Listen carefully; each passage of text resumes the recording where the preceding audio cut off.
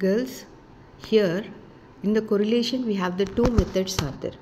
Here in the methods of measurement correlation we will go for the graphic method or algebraic method.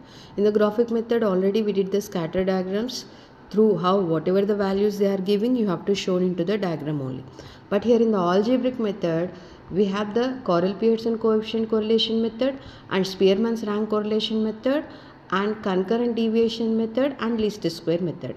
Mostly here in our MBA that Karl-Pearson coefficient correlation and Spearman rank correlation will come. How you can identify that problem in the question paper, now I will explain. Listen. Here in the Karl-Pearson correlation, that values you can see about on that one, the positive and negative, simple and partial, multiple linear and non-linear is there na. Here whatever the correlation values are there, that it will be increasing into the ascending order or descending order, it will be coming. Here you see that one descending order will come. Then you have to use the Karl-Pearson coefficient method. Karl-Pearson coefficient method you have to use. Here you see in the rank correlation that values will be not in appropriated order.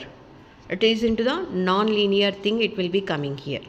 That's why you can find whatever the correlation problem will be giving into the 5th unit. This regular ascending order, descending order is there, then you can do the Karl-Pearson coefficient method. Or here it will be that order of the numbers will coming into like that moment you have to find the ranks R1, R2. Yes, do you know about that formula na? For that purpose, like that you have to identify the correlation problem. Okay, all the best for your examination. Bye.